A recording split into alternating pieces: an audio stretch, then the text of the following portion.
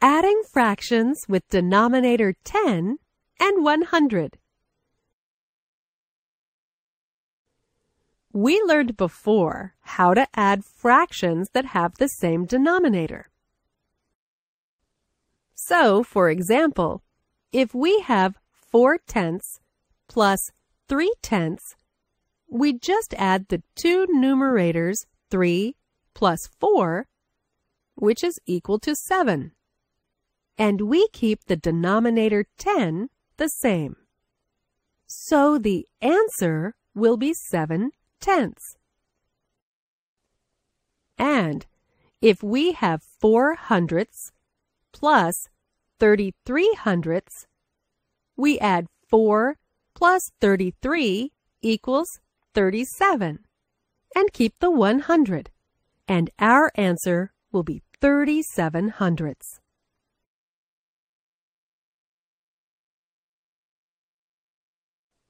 What if we need to add two fractions that don't have the same denominator, such as 4/10 plus 33/100ths?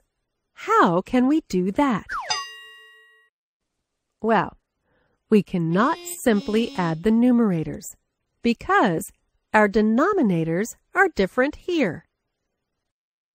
But notice that there is an easy way to convert a fraction with denominator 10 to a fraction with denominator 100 by multiplying both numerator and denominator by 10, which means simply adding a 0 to the right of both denominator and numerator.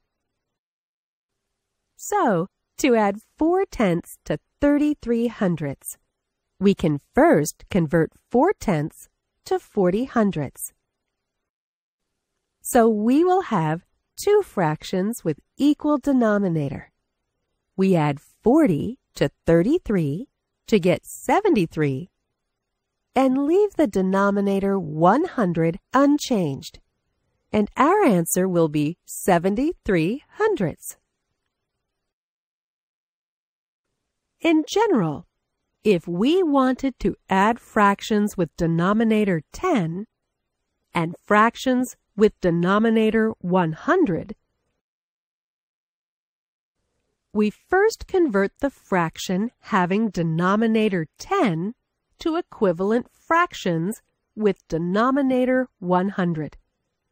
Then we add the fractions by adding the numerators and leaving the denominator 100 unchanged.